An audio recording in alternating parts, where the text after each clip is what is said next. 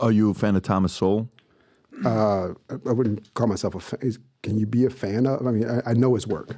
You know his work. Yeah. Do you respect his work? I think it's interesting. I think there's a lot of interesting hypotheses out there, and I have never met him and don't know him personally. I think the difference between some of the stuff that Sowell has done and what's being done now is what's being done now has a lot more rigor to it. And we're really interested in causality and really interested in specifically pinpointing what's going on.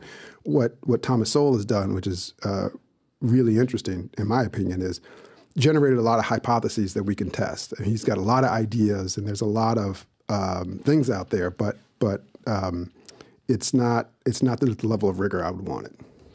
Who were some of the economists you admire? Because for somebody to become an economist, you almost have to have a few economists you look at and say, because you start off reading other people's, right? So who were some of the economists you studied? Well, that's not how I became an economist, but there are economists I admire. So which one do you want? Give me the second one. All right. Glenn Loury is an economist I admire. Steve Levitt's an economist I admire. Gary Becker is an economist I admire. Milton Friedman's an economist I admire. Samuelson, there's plenty that are phenomenal thinkers. Ken Arrow is another one. Matt Jackson, who really brought networks to economics, is another one. So why Milton Friedman but not Sowell? Because Milton was dealing with, he's fundamental issues of price theory. I mean, these were field changing. Sowell, again, zero disrespect. It was a different time when he was studying these things, right? Looking at the outcomes of immigrants versus the outcomes of Black Americans born here. An interesting hypothesis, but there's a lot more that can potentially explain those differences than just immigration status alone. And so I just want to take those hypotheses, dig deeper, be more rigorous. That's all. Milton, I have a painting in my house, and the painting in my house has 8 people in it, okay? And Rob, if you can get that video ready, maybe show the painting first. Zoom in a little bit into the painting. It's called Dead Mentors, okay? It's a pretty bad name, but I'm not trying to resell it. But so zoom in. It's actually, what is that? Who the hell made that? Was that Cristiano Ronaldo? You're so funny. Look at your picture on the left. No, somebody took that and changed it. No, somebody took that and changed it to something else, and they're selling it. Rob, can you just go to the original one? Don't worry. Zoom in. So you got Einstein, Kennedy, Lincoln, Tupac, myself in the middle, blue suit. Right, JFK, Ayrton Senna, the Shah of Iran, MLK, and Milton Friedman, right, and an empty chair. And they're debating in the vault 2 books. Communist Manifesto and Atlas Shrugged is what they're debating. That's what's in my brain. This is why I'm naturally high. I have issues. That's why I have you here. You don't even know why I have you here. Can you play this clip by Milton Friedman? Have you ever seen a Milton Friedman interview with Phil Donahue? I don't think so. Maybe. By the way, if you haven't, this is the era of Nader. Ralph Nader, all this stuff. And this was one of the sickest interviews. Vinny, have you ever seen this whole thing?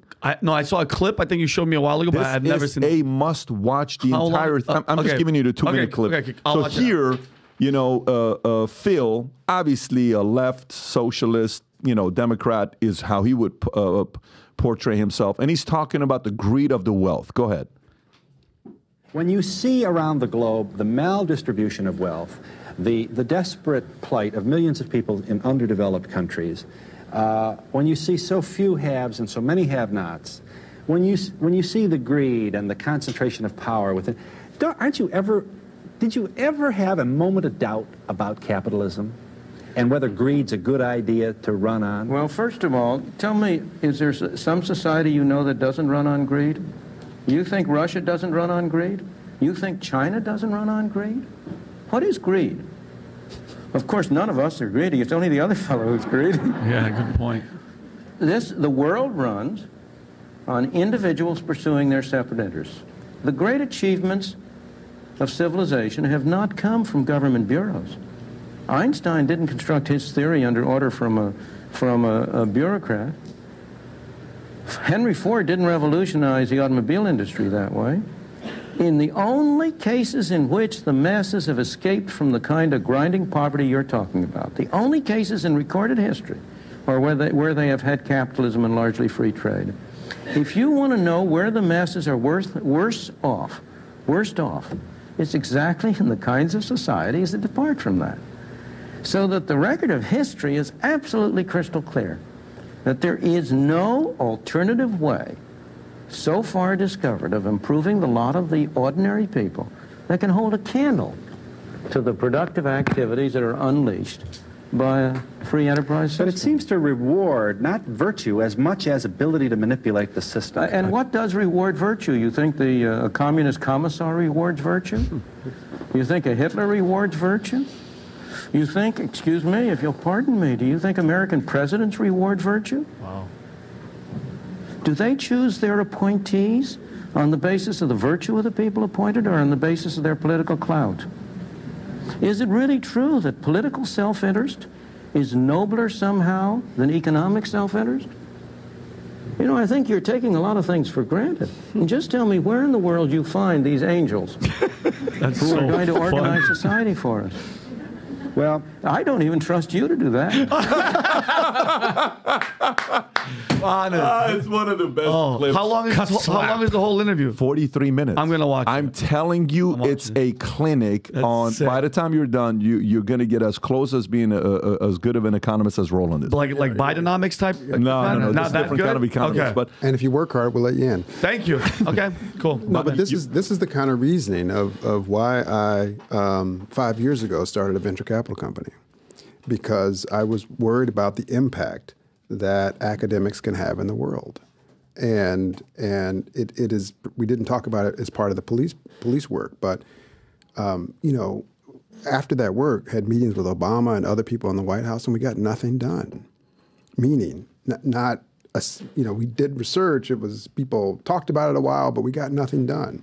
And on the other hand, a really good friend of mine was an investor in early stage ventures, and he was partnering with people who were truly changing the world through effort, right? And I thought, how would Milton Friedman approach this? Would he start going out and fundraising with philanthropy and trying to put things out and hoping the government would adopt it? No way. So we started this little venture capital company to do exactly this, to invest in people and ideas that accelerate things that research has showed will increase social mobility. So I'm all about using the market to accelerate the changes we've been talking about around this table. I mean, when I was a kid, I was taught capitalism was the problem. As an adult, I think it's the answer.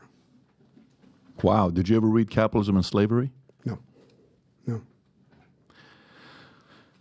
I had a guy in my life. I feel like I'm getting a lot of homework. I'm the professor. I know. You're going to No. I'm the uneducated economist. I'm just very curious about this entire space.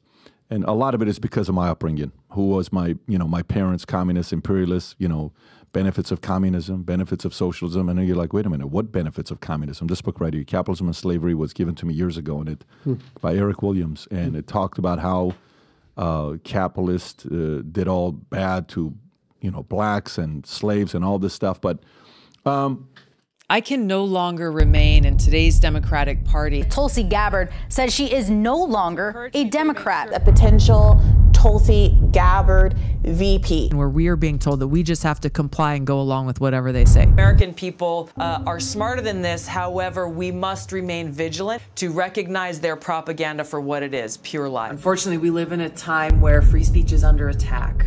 Whatever they say goes, and we have to just follow. And the people who suffered under your reign as prosecutor, you owe them an apology. Taking on Kamala Harris on a debate stage before, I would look forward to doing that again. So if you like this clip and you want to watch another one, click right here. And if you want to watch the entire podcast, click right here.